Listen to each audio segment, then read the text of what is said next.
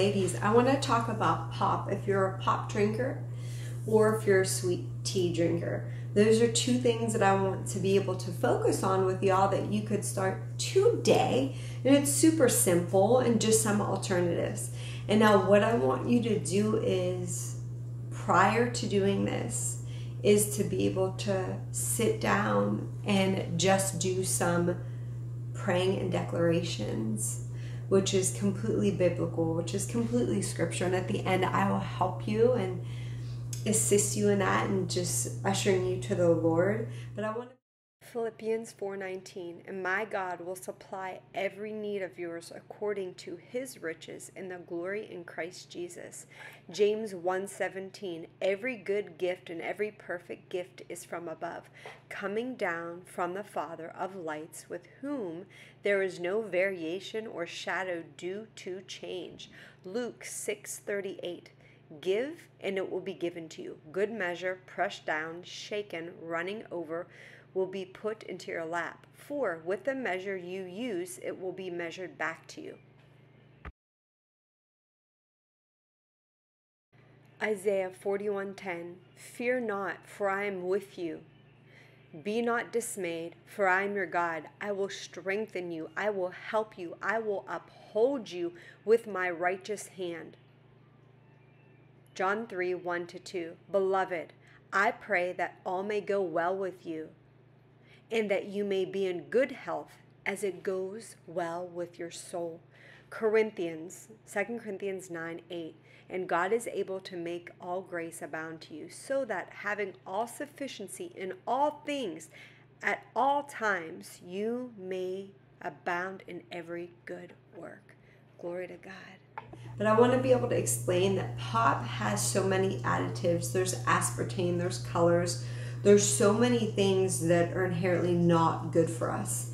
And anything diet, I know this sounds crazy, though there might be no calories, it does pack weight on because of the aspartame, the fake sweeteners. Anything that goes through a process, it's not good for our body.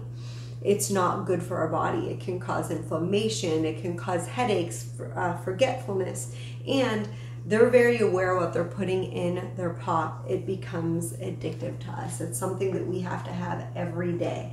And if there's something that we have to have every day, like if you are out and you can't get it and it's going to make you hangry, then probably there's something in it that is addictive that we want to try to be able to bleed out of our system. And so the few things I wanted to be able to share is, yes, there's so many options of sparkling water that has flavors, but I really, really want to take you to bare bones, because even the ones that have flavored that are deemed good are not good. And even whenever I share with you to be able to use the apps, to be able to go back and go back the all natural, the sparkling waters that have flavor, scan it and then really see what's in it. You will get pretty surprised. But I just want to be able to share a simple recipe that you could be able to use, just simple Pellegrino water, to be able to try.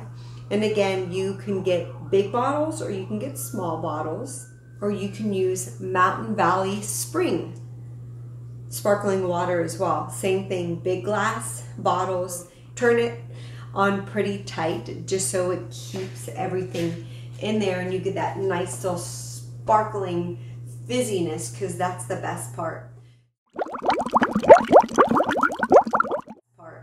So what you can do is do that, and again, it's not going to taste great, but you could take monk fruit sweetener.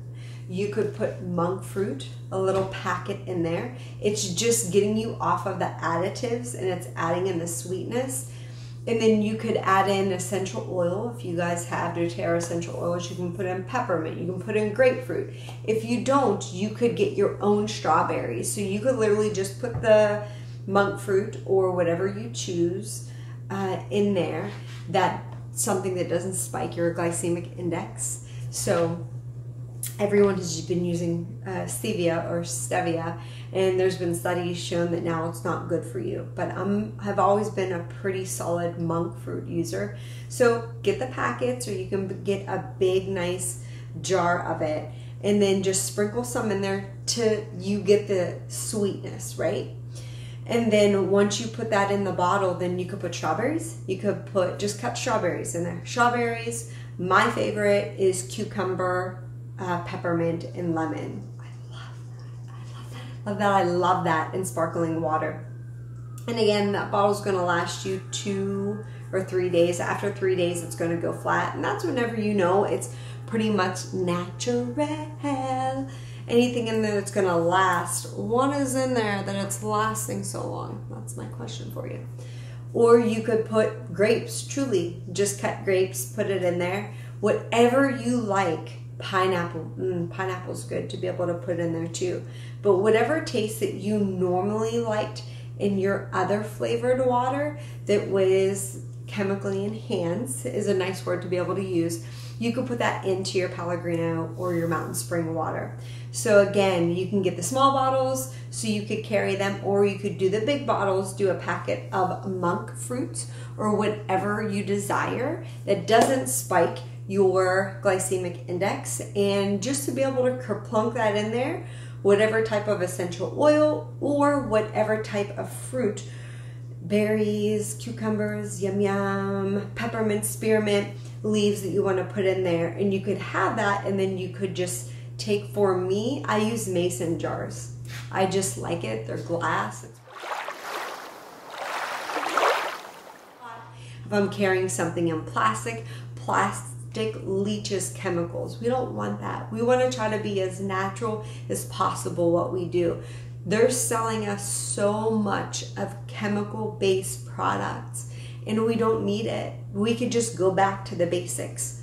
So I cannot wait to be able to hear on our private group what type of mixtures y'all are making. And I make it fancy. Like whenever I'm switching over, and again, when you're switching over, you're probably going to put a couple more packets than you should of monk fruit in. That's okay. That's okay. Because what you had, it's so chemically processed with their sweeteners, it makes it so sweet.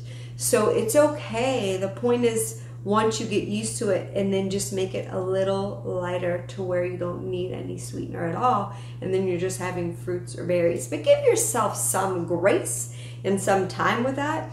But I have fancy, I don't drink, but what are those called? Wine glasses. And I'll make it fun. I'll make it fun. So I'm enjoying what I'm doing. Everything that we do, be so intentional. You are so special, and you have such a purpose. You have such a purpose. So whenever we're going before the Lord with everything, y'all, everything, we go before the Lord. I always, Lord, guide me.